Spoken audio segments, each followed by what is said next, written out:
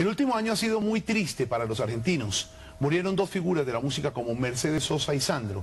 Y este domingo falleció el más importante de los escritores y periodistas vivos de ese país. Un patrimonio de todos los hispanoamericanos.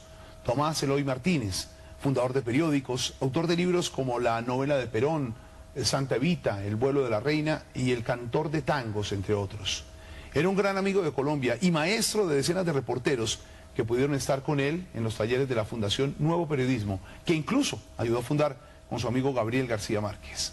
Hace unos pocos años, Tomás Eloy nos visitó en el programa que hacía Darío Fernando Patiño, Hablando Claro con la Prensa. De ese panel sacamos algunas de las enseñanzas y reflexiones que nos dejó el recordado maestro.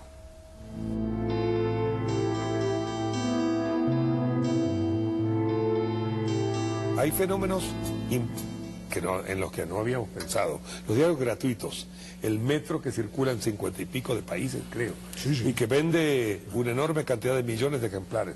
Un diario gratuito. Que reparte, no que vende. Que reparte. y que regala. Y que se distribuye, perdón, es verdad, y que se distribuye a fuerza de publicidad, con la riqueza publicitaria. No sé si hay un metro aquí en Bogotá, pero los periódicos de metro fracasaron en los casos en que se proponen escribir pastillas, curiosamente. Pero cuando narran la información, cuando se meten en primera persona, cuando hacen lo que hacen muchas veces los weblogs, que es el gran fenómeno, la gran novedad de este momento y la gran preocupación del periodismo escrito. Los weblogs, es decir, los diarios personales que se escriben por internet, no sabe qué va a pasar en verdad. Estamos en un momento de desconcierto, diría yo.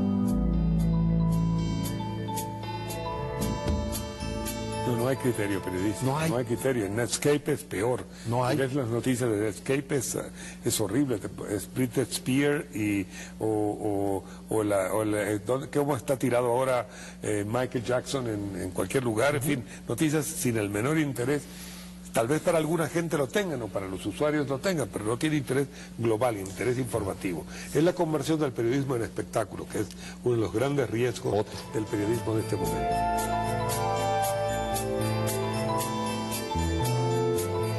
La pérdida de la credibilidad se debe en muchos casos al narcisismo de los medios y de los periodistas. El narcisismo es otro riesgo. En la medida en que pierdes la brújula, insisto, que el periodismo es un servicio y crees que es una situación de vanagloria personal, ahí el periodismo baja en picada. En cualquier medio, radio, televisión, prensa escrita, internet.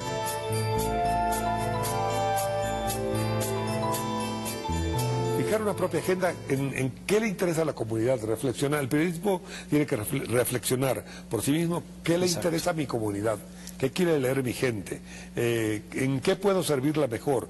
El servicio es, por ejemplo, puedes decir, los hombres, lo que leí ayer en El Tiempo, antes de ayer, creo, no sé, hace unos días, los hombres casados son infieles ¿en qué proporción? ¿Les interesa eso a los lectores bogotanos o colombianos en general? Es un conflicto nacional, es un problema que hay que considerar.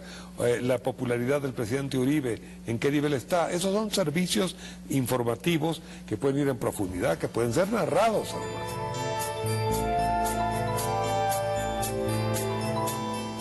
Como estoy escribiendo una novela, trato de no leer novelas, entonces estaba releyendo todo el tiempo Platón, que es una lectura que me resulta entretenidísima siempre, que lo leo como una novela. La muerte de Sócrates es una de las grandes novelas que se han escrito, pero ahora estoy leyendo una novela en este viaje, aprovechando el receso de escritura, que se llama Fingerspeed, una novela de una escritora inglesa joven, de unos 33, 34 añs, se llama Sarah Waters.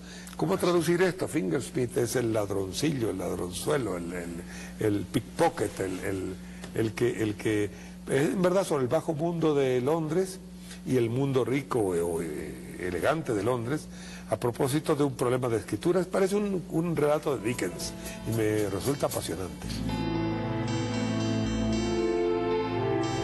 Tomás Eloy Martínez, el maestro, una gran guía para los periodistas latinoamericanos. Paz en su tumba.